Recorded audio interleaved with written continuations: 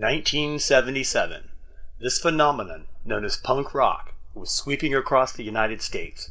From New York to LA, bands with a DIY ethic were putting out their own records, booking their own gigs, and promoting themselves, proving by action and creating a truly unique rebellion against the major record companies, promoters, and mainstream top 40 radio.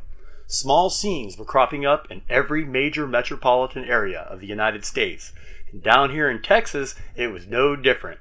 Houston engraved its significance on this movement with bands like The Legionnaire's Disease, Really Red, and The Hates.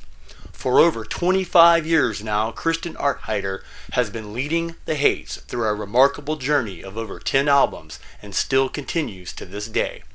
In 1996, Kristen told the Houston Press, "I used to have to go into some little mom and pop record store and buy a fanzine to read about punk. Now you can go into a bookstore and see Green Day on the cover of Rolling Stone. Punk being on the cover of something, anything, I think it's great. And I tell you what, it was a great honor to interview a truly legendary Texas rock artist in the record store."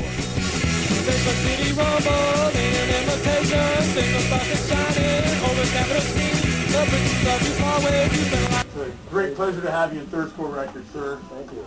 And I really appreciate your time. I guess right off the bat, what I'd like to ask you is, do you feel that stores like this are always going to be relevant to musicians?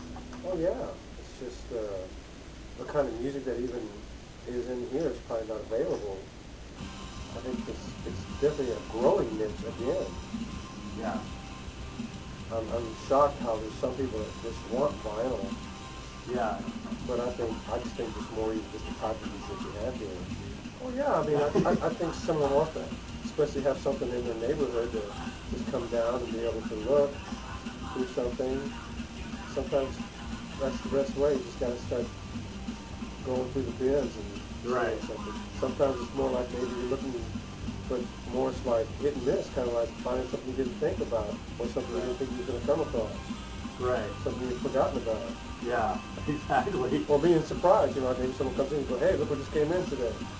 Absolutely. Another question is like, okay, I may not be familiar with Texas music. The Hates have been around since 1977, correct? That's correct.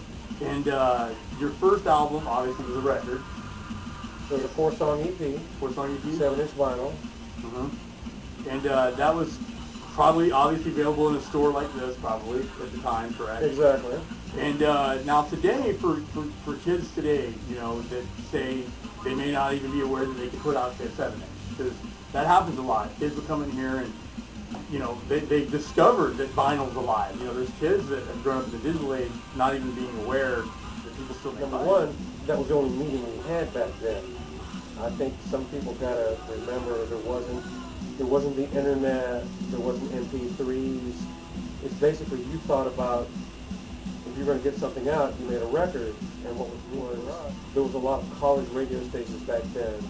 If we made a record, we could send it to them, and they'd give us airplay, and we'd get a chart back that week or several weeks later showing where we had made a listing on there.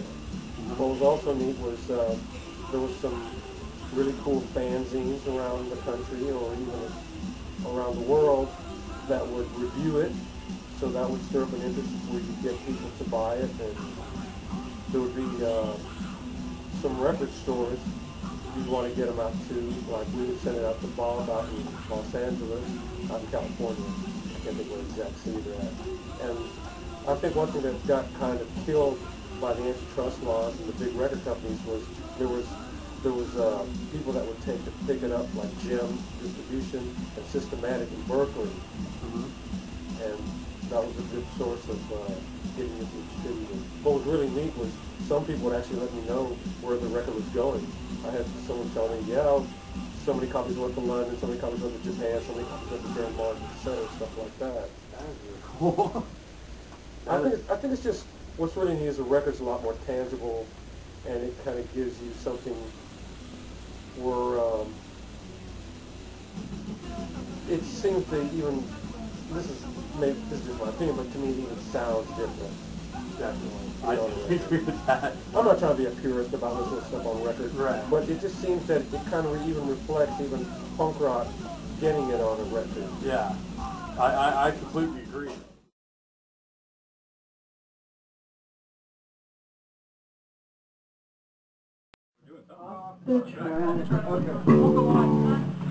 One, two, ready, go!